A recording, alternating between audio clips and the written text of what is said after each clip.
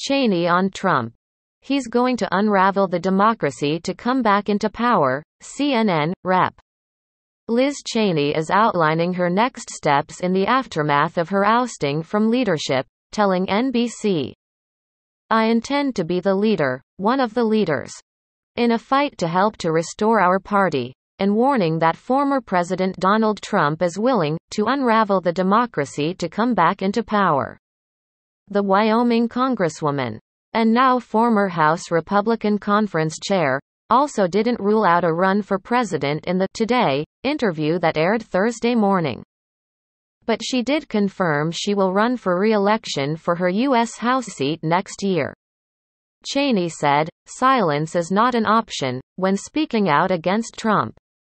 And she said admonishments from her fellow Republicans to move forward are not possible because the damage that the former president is causing is an ongoing threat. The daughter of former Vice President Dick Cheney reiterated her assertion Wednesday that Trump cannot become president again. "He's unfit," she said. "He never again can be anywhere close to the Oval Office. For reasons that I don't understand. Leaders in my party have decided to embrace the former president who launched that attack," Cheney said. "And I think you've watched over the course of the last several months. The former president get more aggressive, more vocal, pushing the lie, and I think that's a really important thing for people to understand. This isn't about looking backwards. This is about the real-time current potential damage that he's doing, that he continues to do." She added, "It's an ongoing threat. So silence is not an option." Cheney lost her post in the House Republican leadership on Wednesday after publicly rejecting for months Trump's lie that he won the 2020 presidential election and calling out the former president for his role in inciting the January 6 deadly riot at the Capitol. The House GOP conference ousted Cheney by voice vote during a 16-minute meeting, and she's likely to be replaced by Republican Rep. Elise Stefanik of New York. Cheney said she is very focused on making sure that our party becomes again a party that stands for truth, and stands for fundamental principles that are conservative. And mostly stands for the Constitution, and I won't let the former president or anybody else unravel the democracy. Whatever it takes. She called the former president's hold on the party very dangerous, and a cult of personality.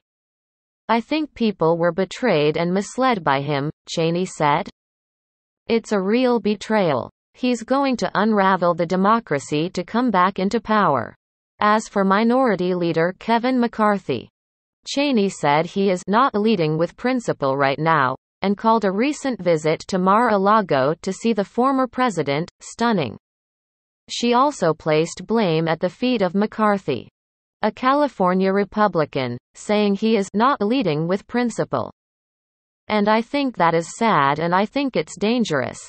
Cheney pressed fellow Republicans to embrace a bipartisan January 6 commission to get to the truth of what happened on that day.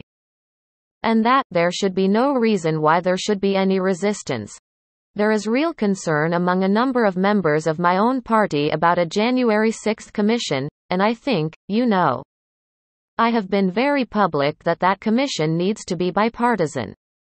It needs to look only at January 6 and the events leading up to it. Not at the BLM and Antifa riots last summer. I think that intense, narrow focus threatens people in my party who may have been playing a role they should not have been playing," she said. "Each time we have something happen in this country that is that kind of a crisis, we have a commission. And there is no reason why there should be any resistance to doing so in this case." When asked if she was now going to play the role of the opposition leader in exile in the Republican Party, Cheney said she intended to help restore her party.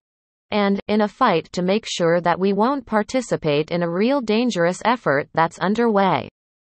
But when pressed that she was now out of her leadership role, and that Trump seemed to be victorious in their recent skirmish and ascendant, Cheney quipped, "Actually, I'm in office and he's out of office." CNN's Betsy Klein contributed to this report.